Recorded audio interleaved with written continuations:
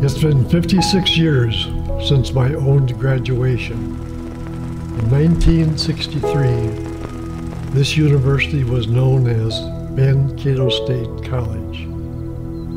Since then, the name has changed twice, and the campus has moved up the hill as well.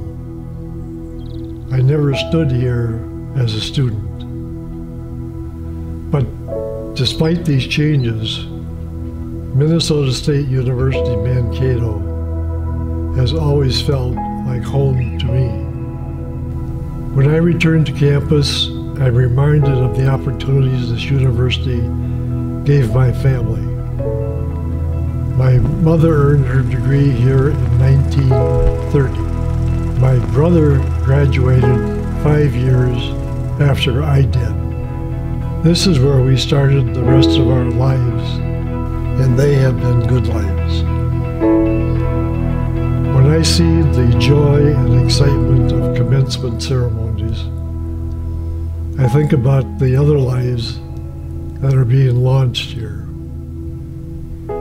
These are our future teachers, engineers, and scientists. They will be our police officers, our social workers, and our caregivers. They might be judges, senators, governors. Collectively, they will have power to change the world.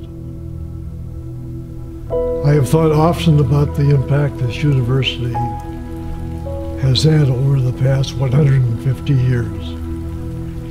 But as I watch these graduates celebrate with their families and loved ones, I can't help but think about the impact it will have in the years to come as well.